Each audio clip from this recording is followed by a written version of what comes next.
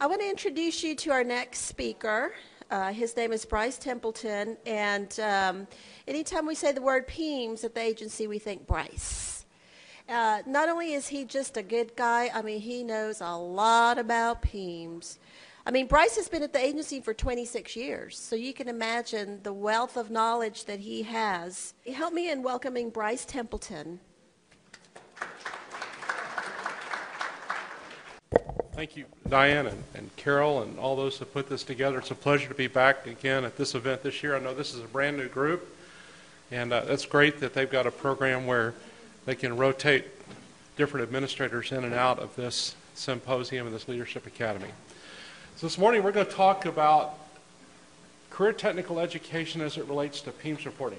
And the first thing that I want to do, my contact information is at the beginning and it's at the end of this presentation, and I think everybody's got a copy of that in front of them. I want to tell you that last time I did this, we had one PEIMS system.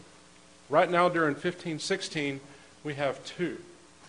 And everybody in this room that represents a school district is going to submit their data in only one of these two systems this year.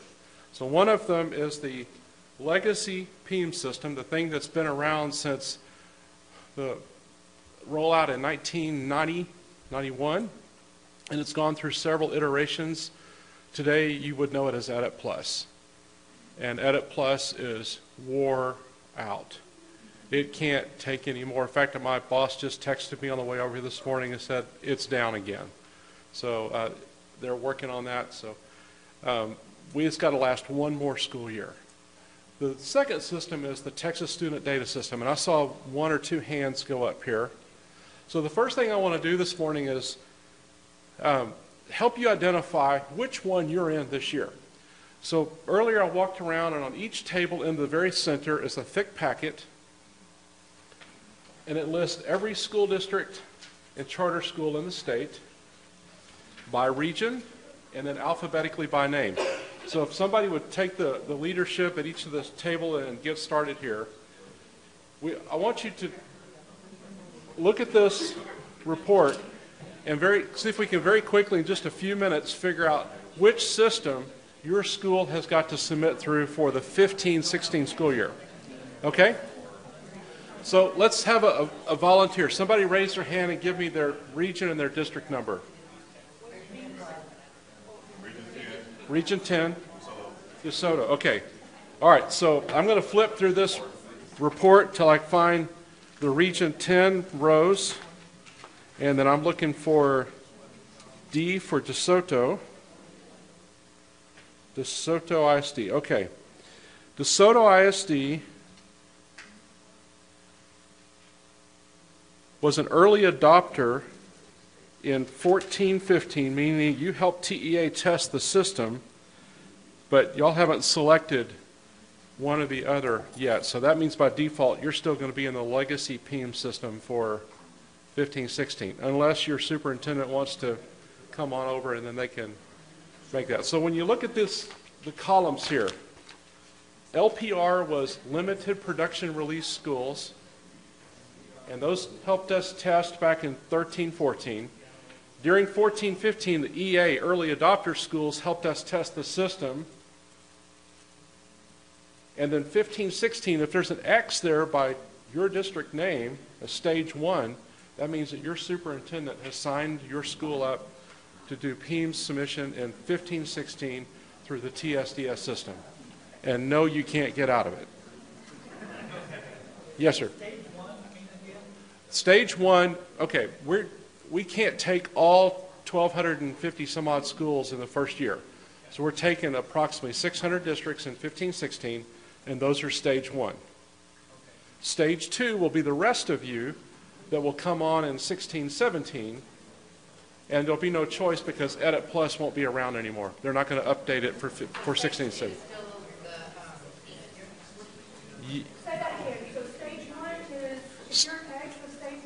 If you're an X in stage 1, your superintendent has opted to submit PEIMS for 15-16 through TSDS. If you're stage 2, your superintendent has opted to do it in 16-17. If there's an X in neither one, your superintendent hasn't responded to the inquiry from TEA to select one, right? Which means that you will by default have to do it in 15-16 Edit Plus, unless your superintendent contacts the program managers at TEA and asks to be in stage 1. So, yes, ma'am. Isn't Edit Plus the old? Edit Plus is the old system, the legacy system, right? Okay? The reason I want to make this distinction this morning is that I'm going to reference some reports to you later on, and depending upon which system you're submitting your data through, you're going to have to look for reports that look a little bit different and work a little bit different. The content is the same, but the numbers are different and the functionality is different. The big difference between the two systems, when you boil it all down, is that when you get to the reports where you're looking at your data and you're trying to validate it, the old Legacy Edit Plus system are PDF reports. You can print them off, you can save them, you can attach them to an email, you can fold them up and make paper airplanes out of them, but that's all you can do. But in TSDS, the reports have parameters. You can download the data to Excel and other kind of portable formats and then do something with it. So it's going to be much more technology user-friendly for people that want to pull the data out and do something with it.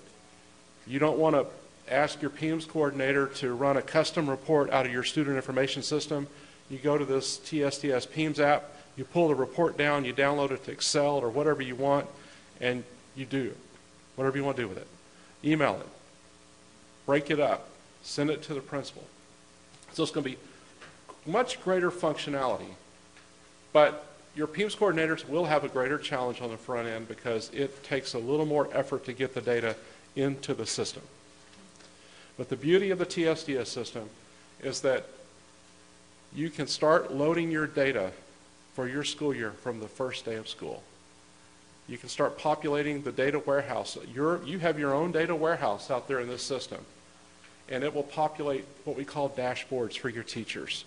And every morning that after your school has loaded data to the system, you'll come in and these dashboards will be refreshed with anything that's been updated, and you will have instantaneous, up-to-date information about your students based upon the latest information in your student information system. So it's going to be a tremendous tool, a tremendous advance forward.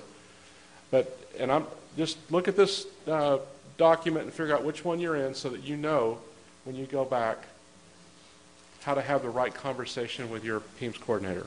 I have a quick question just because I know we're going to get in the region. So 16, 17, we've all moved to TSDS.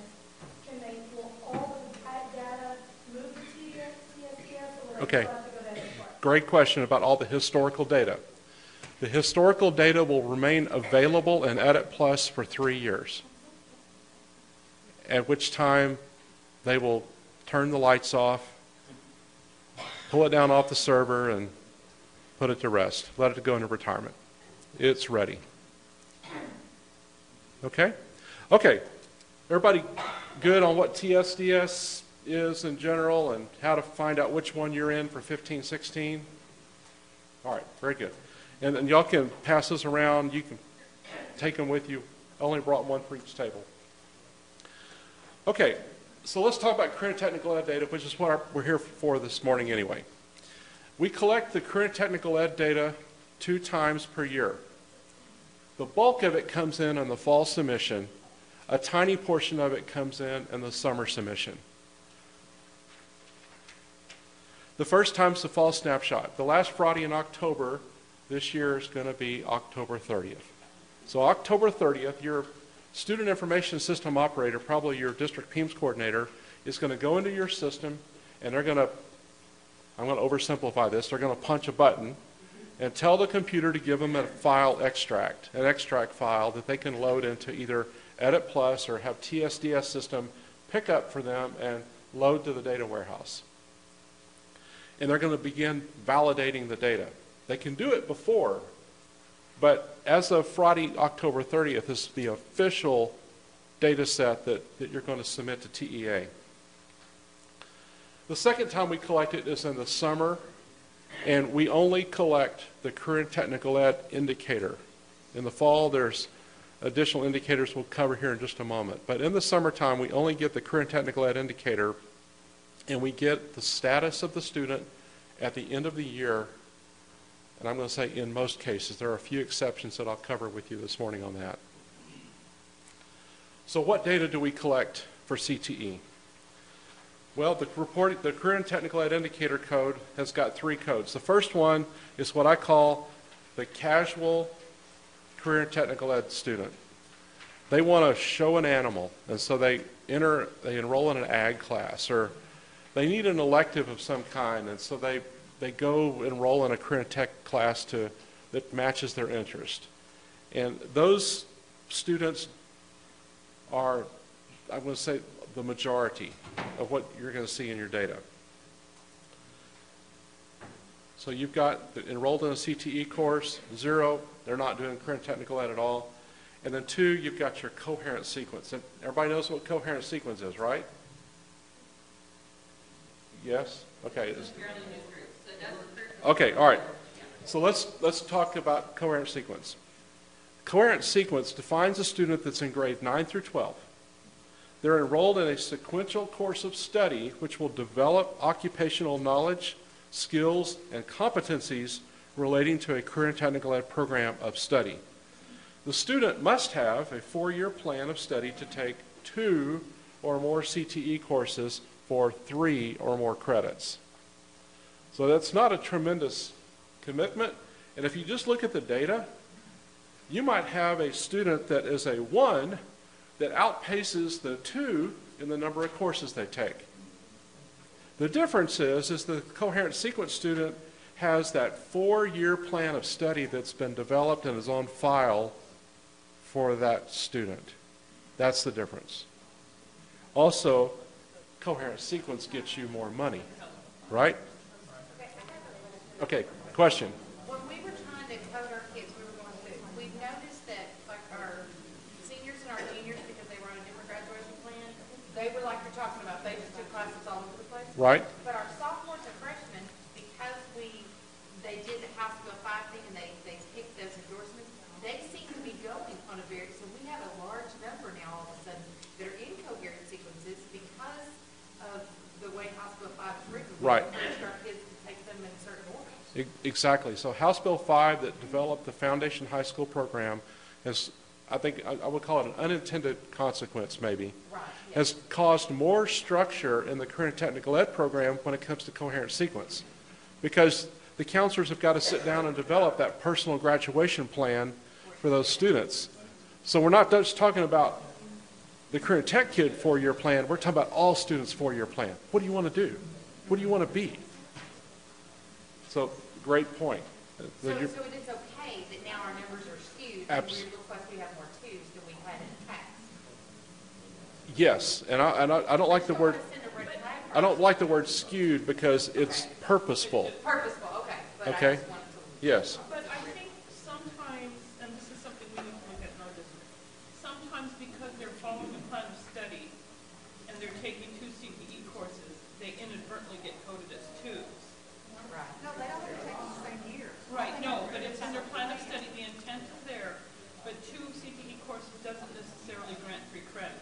That's exactly right. So the key is the last phrase, a 4-year plan of study filed. The 1, they can be a 1 this year and not next year, and then a 1 the next year.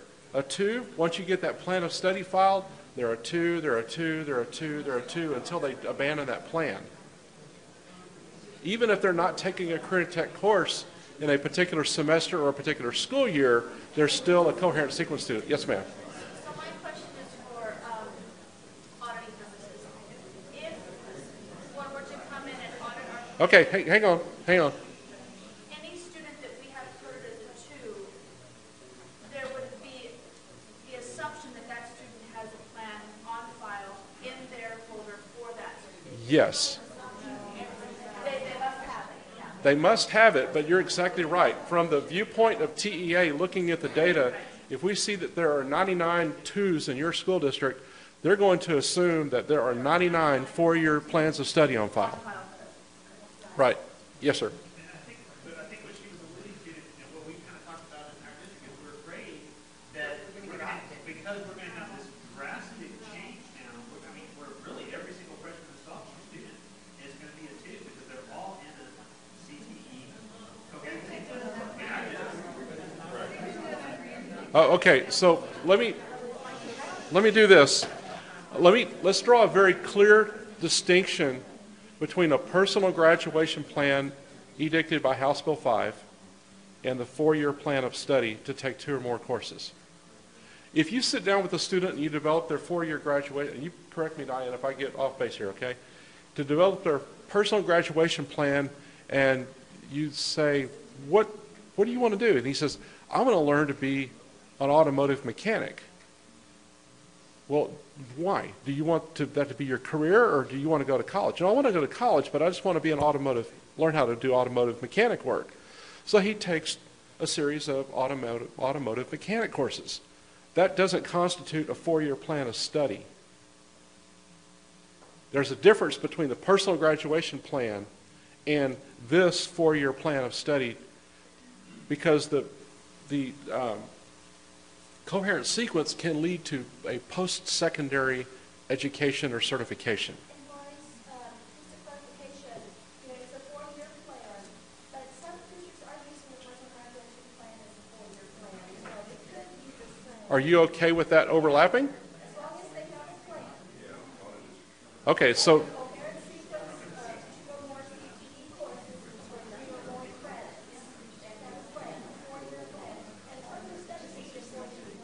okay, so we are going to have this unexpected increase in 2s, which is okay if that's really what's happening, right? And we expect that, especially now under the foundation license program with the endorsements, that there will be an increase. Okay. All right, yes, sir. So I'm confused on, so a freshman who right now started this year is in one CTE program in the coherent sequence. Okay. Is that student, so they have these other ones planned, is that student a 1 or a 2? There are 2. So they're only in one class now, but they have a plan to take more, so they are Yeah. treated as a 2. Right, I think Bryce is going to talk about the decision chart. Follow the right. decision. Okay. Now, the next one, raise your hand. Okay, raise your hand. I, state your name, will not code any students a tech prep student for 15-16, okay? All right. All seriousness, all joking aside, this program died in 2010 when it was defunded by the federal government. And it is highly unlikely that any of you still have any students that are still in the pipe, if I can use that phrase, for the tech prep program. These kids have long graduated or dropped out of school. So although it's there, and the curriculum department asked us to leave it there for 15-16 as a safety net, it will not be there for 16-17. But if you look at your data and you're finding tech prep students being coded, ask why. Ask when the student entered the 9th grade. If they entered the 9th grade after 2010, they're not in the program. It's dead. Okay? Right.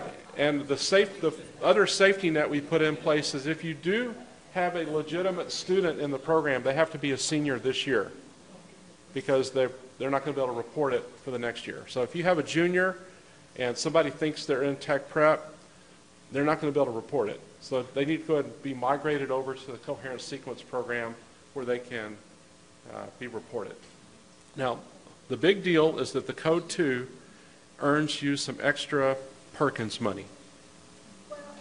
Well, Perkins, that's right, because in order to be eligible for the Perkins grant. Right. Right. The 3s used to earn that, but that's not really a good program anymore. So the 2s are the ones that you really want to focus on to be sure to write. You don't want to under-report, nor do you want to over-report your coherent sequence students. If you over-report your 1s, our friends in the financial audit division will ask you questions and ask you to send them some money back. The twos, it depends upon whether or not they're taking a career and tech course at the time that the attendance data is reported, is whether there'll be a financial impact there. So the moral of the story is you're going to have lots of ones. You're going to have many more twos now than you've had in the past, and you should have no threes on tech prep. Okay, everybody have 1, 2, and 3 straight in their mind? All right. How many of you have a working relationship with your school district PEIMS coordinator? Excellent. Almost everybody's hand went up. That is the person you want to connect with, and when you need some data, be able to tell them what you need so they can get it for you.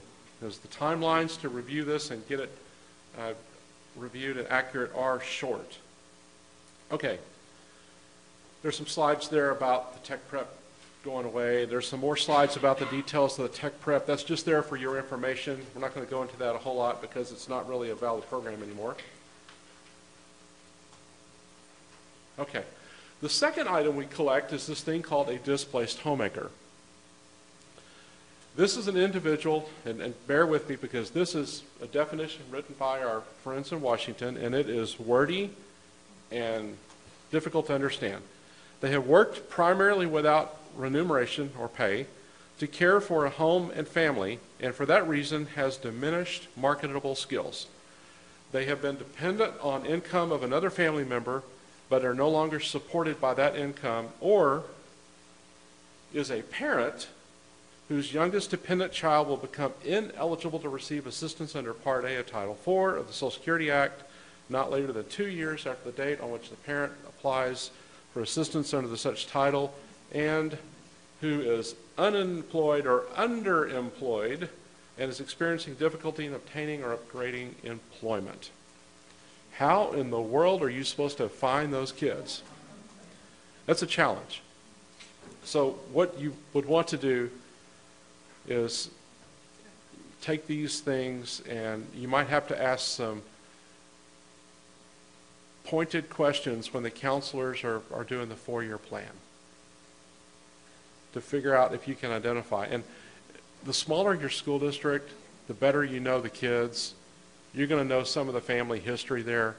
You're going to probably be able to visually pick out some of these students, and you can ask the questions. Now, I don't think there's any additional funding that comes for this. This is just a federal reporting requirement that all states that take the Perkins money have to comply with. And we get very few of these reported.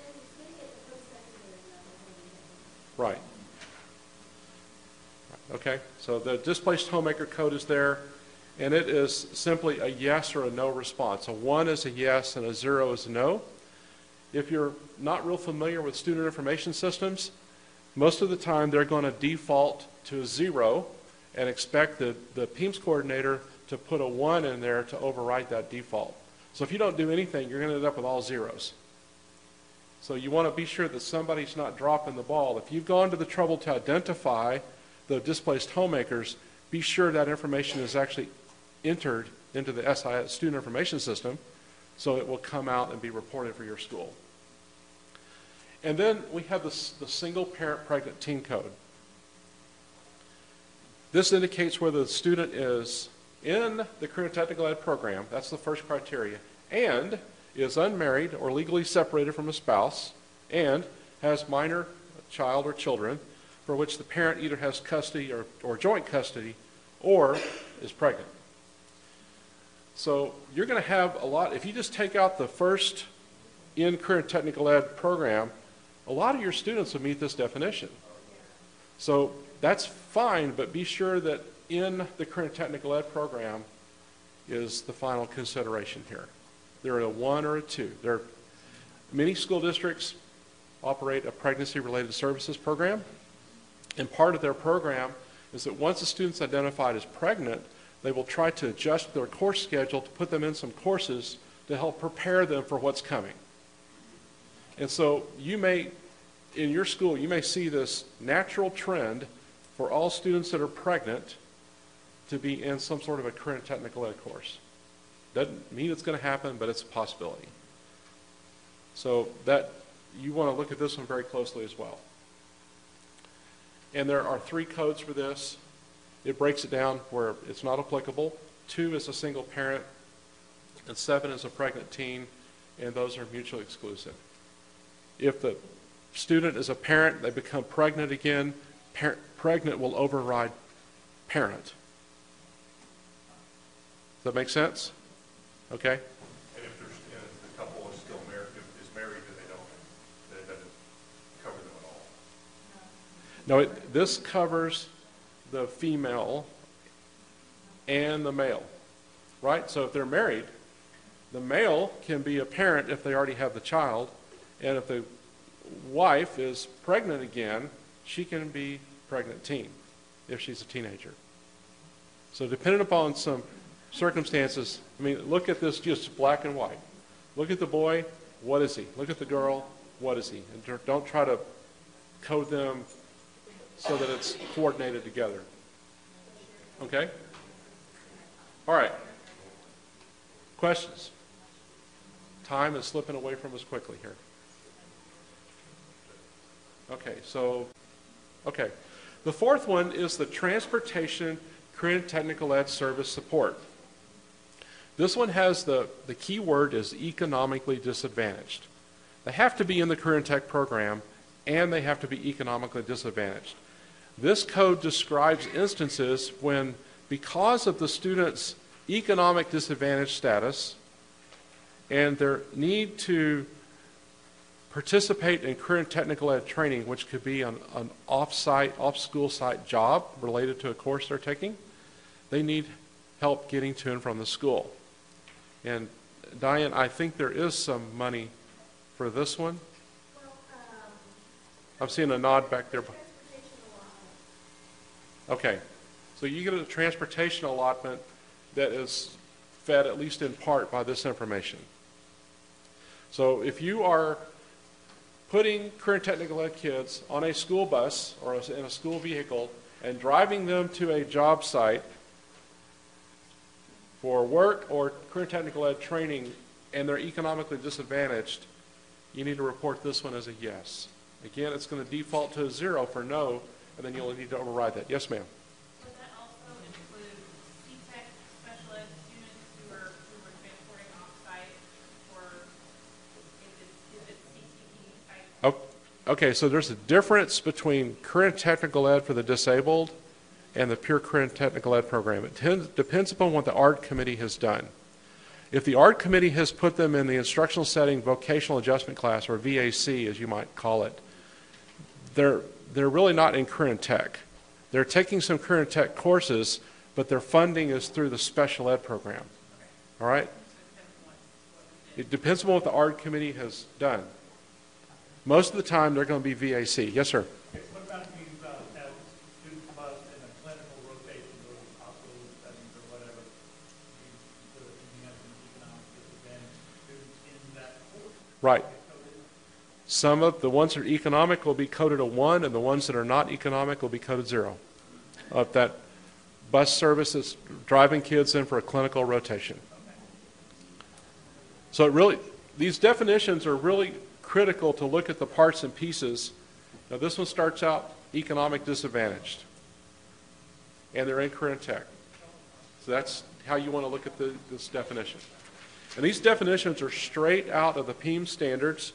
So if you go to your PEIMS coordinator and you ask to see the original documentation on this, you're going to find that, unless I've made a mistake, this is verbatim out of the PEIMS definitions that they're reporting on. Okay?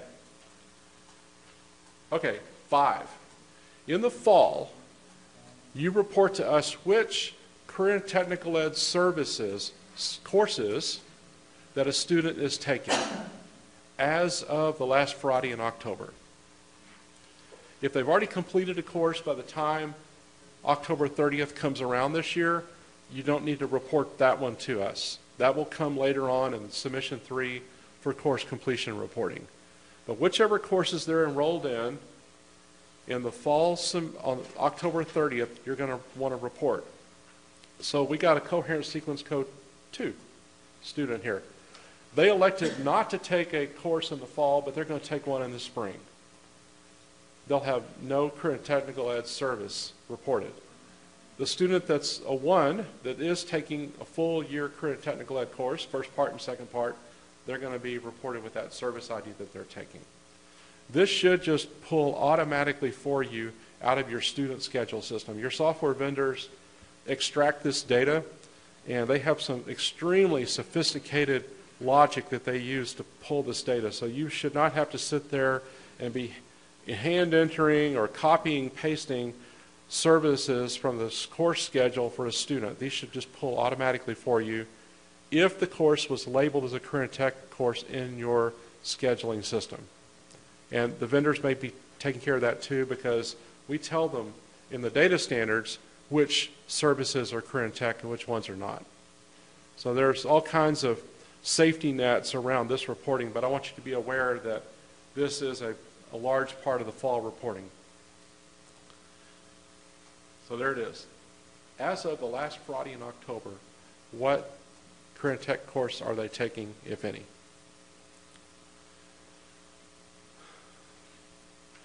There is how many of you know what the exhaustive list of career and technical ed courses are? Okay, there's a few hands. In this slide, take your pen and write a circle around C022. When you have a data collection system, you have data elements, many of which are supported by code tables, and then you'll have structures where you collect. Code table 22 is the service ID table, and every course that you can offer to a student from PK all the way up through high school is in this table. If you want it, go to your PEIMS coordinator and say, please give me a copy of code table C022. They will know exactly what you're talking about if they've been doing this job for any length of time. If they're brand new, they might say, what are you talking about? But you can help them get there. And the table is broken out that there's a column for career and technical ed, and the career and technical ed courses are marked as middle school or high school. M for middle and H for high school. So you can look down there and you can see exactly which ones apply to which grade levels. And then if you want to know what it takes to teach the course, then you've got to go back to the Texas Administrative Code curriculum requirements and see exactly what is listed there for that course. That's a whole other presentation. And then we have the Advanced Technical Credit Indicator Code. This identifies a high school course. It's got to be a career tech course for which college credit may be awarded by a post-secondary institution under conditions of a local articulation agreement or the statewide Advanced Technical Credit Program agreement. Who's familiar with this? Okay, some hands over here. A good example of this is the student that wants to become a certified welder. They are taking these courses in career and tech. Obviously, they're going to probably be a coherent sequence student.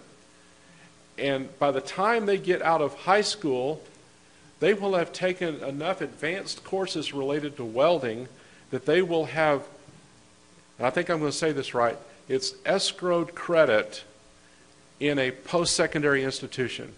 So let's say that there's John Smith Certified Welding School. When they get out of high school, they can walk into John Smith Certified Welding School and skip some courses because they have already, through an articulated agreement, learned the concepts that John would have had to teach them if they'd never done anything in high school. But it has to be through an articulated agreement between the school and John Smith's welding school. This indicator tells Diane and her staff which of the students taking career and tech courses are pursuing this advanced technical credit. Don't confuse this with the dual credit indicator code, which is a student getting both high school and college credit for a college course. Two very different things, and the system will not let you turn both of those on at the same time for the same course. It's one or the other. So there's a little freebie for you there. This is reported in the summertime. It comes in with the course completion data. This one is one that can't be reported in fall because the coursework is not completed yet. Huh? Right. Now, dependent upon how your student information system works, when you set up a student schedule, if you know that the student is taking a course for advanced technical credit purposes, you may be able to turn on a flag, and so the system will automatically pull this label out for you when the data comes in the summer submission. So your vendors have got all kinds of fancy tricks and safety nets out there so that you're not sitting there doing all this hand entry at the end of the year. Okay, question in the back? Per course. Yeah, per each unique course that is earning them advanced technical credit. Okay, and there's talking about the 415 record. Now, I want to apologize to you because this presentation still talks about PEIMS reporting in terms of the legacy system only. But many of you are still on that system. If you're on the TSDS system this year, don't go ask your PEIMS coordinator about putting something in on the PEIMS 415 course completion data record. It's not going to happen this year. It's a course transcript, XML complex, complicated thing.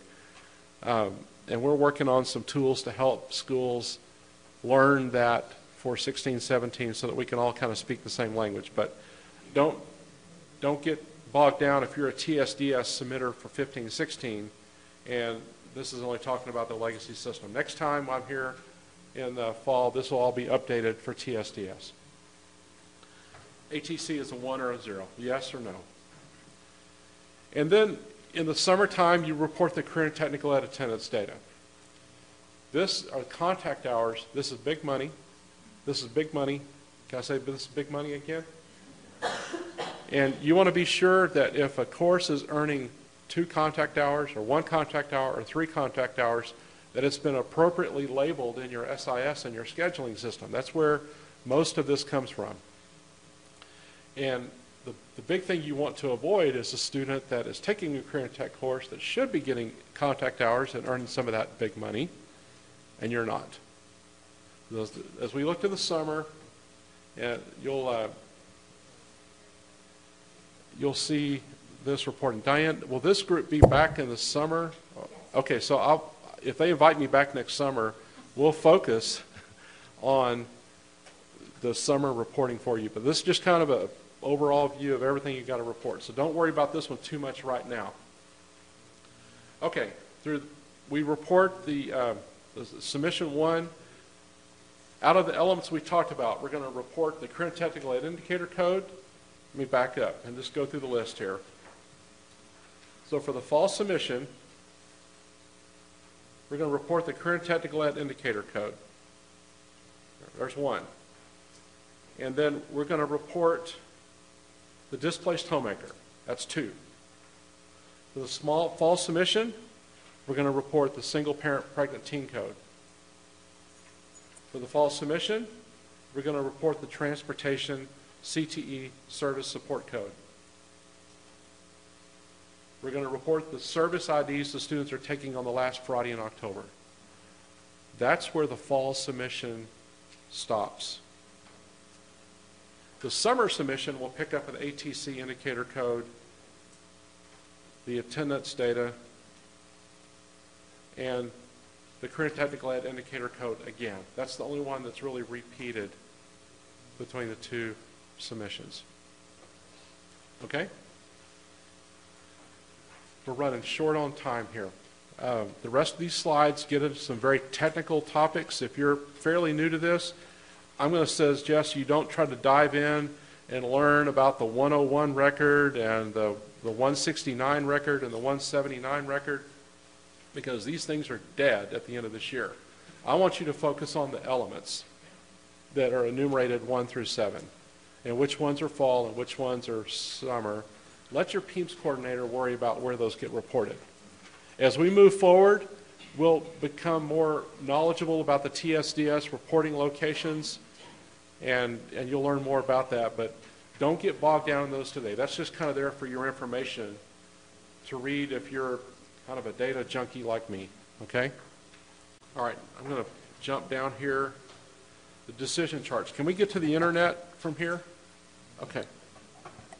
I'm going to escape out of this and open up a browser. So these decision charts that Bryce is going to show you, really take a lot of the guesswork out. We'll take all the guesswork out of how to coach this.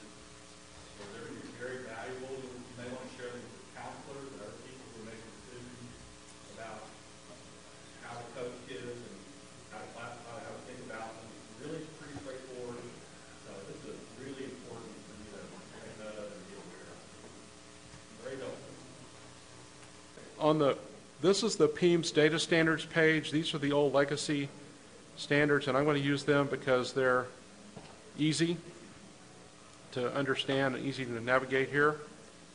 And I know that the current technical ed indicator code is on the PEIMS 101 student demographic record number 1. And I'm going to go down here, and these are images that are included. Here we go. This is a flow chart that if you know just a little bit about current tech, you can always get the coding for a kid right. There's one for fall. The next page is one for summer. We'll not focus on summer today. So I'm going to see if I can blow this up here just a little bit so you can see a little bit better. Is that better? Okay. So on the fall snapshot date, was the student enrolled in a current technical ed course? And you answer yes or no. If you say yes, then you've got to go down on the left side of the chart and look at these next questions, and you're going to decide if the student is a 1 or a 2. Remember, you raised your hand and promised that you would not code any kids a 3 this year, right? You'll see information about 3 at the bottom, but we're not going to go there. So depending upon whether they have a 4-year plan of study on file or not, and they're in current tech, they're going to be a 1 or a 2. And so you go down the left side of this chart, and you'll get there, and this last box about the tech prep, just don't even go there. If they try to go there, say no. Stop. Okay? If you answer no to the student being enrolled in a current tech course on the last Friday in October, they might still be current tech. And it would be because they are a coherent sequence student. So the chart will help you get down to that point. Now, this will be the handiest tool you can have, and if somebody says, I don't know how to code this kid, pull out the chart and go over it with them. Teach them to fish, right? Don't give them a fish, teach them to fish. Okay, that's about all the time we have this morning. We could go further into the edits and the validations, but what I want you to leave with here today is knowing what's reported in fall, the things you're looking for, and if you think that you have 1,000 students enrolled in current tech that should be in a career tech label 1 or 2 for the fall submission, and you ask your PEIMS coordinator for a report and it shows you 450, say time out. We're missing some students here. We can't be missing that many students, and work it out. And they can give you reports off of the Edit Plus system. If you're an old legacy submitter, they can give you the reports off the TSDS system. It'll be a roster. You can see the names. You can check that against records you have, and you can determine who's missing. And then once you know who's missing, you can go figure out why. You look at their coding in their system and figure out what's not turned on. Was it were the current tech course not labeled as current tech? Was the current tech indicator just not turned on for that student? Okay? So I appreciate your time this morning. I apologize for this being a crash course, but you have my contact information. Please email me if you have questions or something doesn't make sense as you're driving home later on. And enjoy the rest of your meeting. Okay?